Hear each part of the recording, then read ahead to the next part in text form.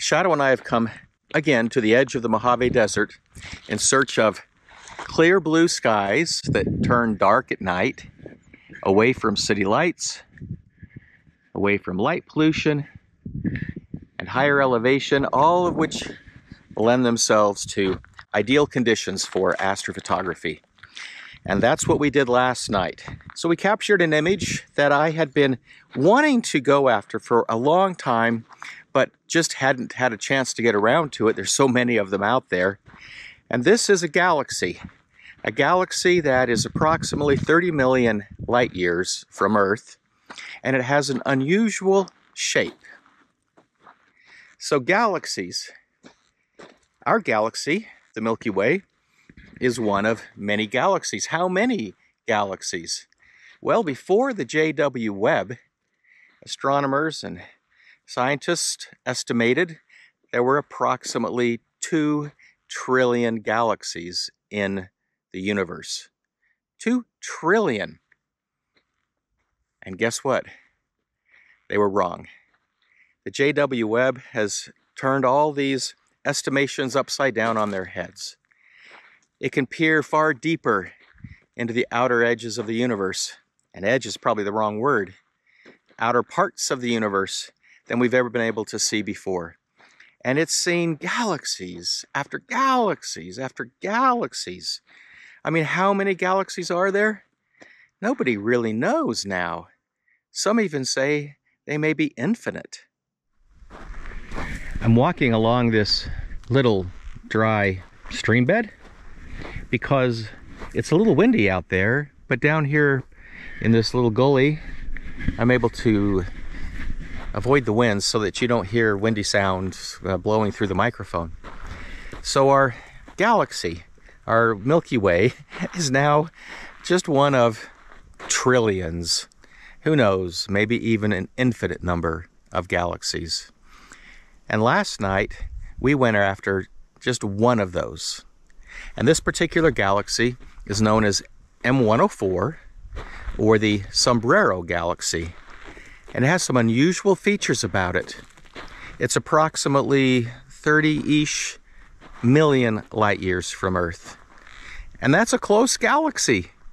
Our nearest galaxy is the Andromeda Galaxy. It's 2.5 million light years from Earth, and it's a big one. The Sombrero Galaxy is approximately 30 million light years from Earth, and it is likewise approximately the size of our Milky Way. But it has some unusual features to it. It has a dark, dense ring of matter around it. Molecular space dust and gases and asteroids and so forth. And then in the center of it is a supermassive black hole. And that black hole is interacting with the matter within the galaxy, the stars and the nebulae and so forth, in such a way that it's creating tremendous radiation. And that radiation is emitting in a diffuse pattern in all directions. And so this galaxy that is elliptical has this ball, kind of a ball of light and radiation bulging out of it from the middle. And so we see it edge on, and from edge on, it gives it a look a lot like a sombrero. Let's take a walk up where it is a little windy, and I'll show you where we were imaging, what we imaged with, and what we captured.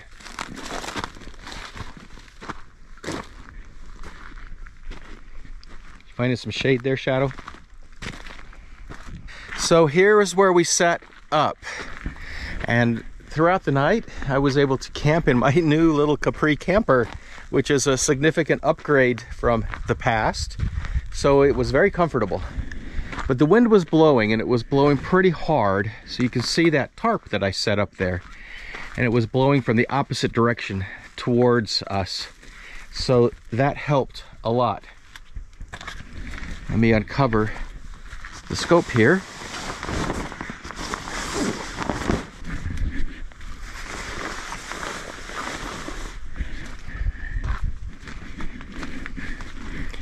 This is what we were imaging with last night. A 190 millimeter aperture Maksutov-Newtonian telescope. It's a 1000 millimeter length, and we used the Orion G26 camera. It's a full color CMOS camera, a great camera, and that's a great setup right there for the Sombrero Galaxy that we were going after. It was right up there, and it crossed just over the camper throughout the night sky.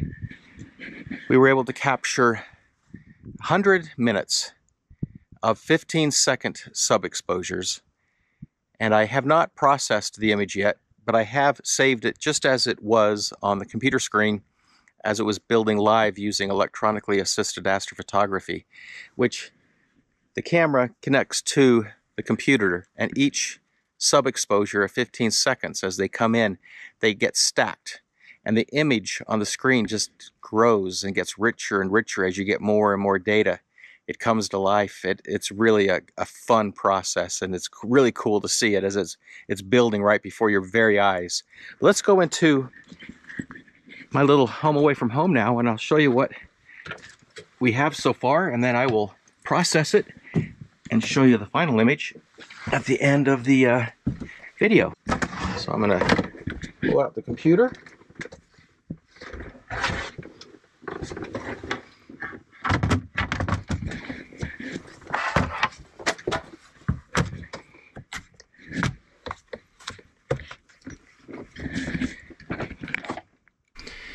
And there you have it. The Sombrero Galaxy. You can see that the ring of dark matter that circles it on the outside, the diffuse bubble of light and radiation caused by the massive black hole in the center that's interacting with hot new stars and other reactions that we don't fully understand because we can't peer into a black hole. But it's causing that diffuse radiation, giving the galaxy the appearance of a sombrero. So I'm going to take that home, I'm going to process it, and I'll show you the final image. I hope you like it.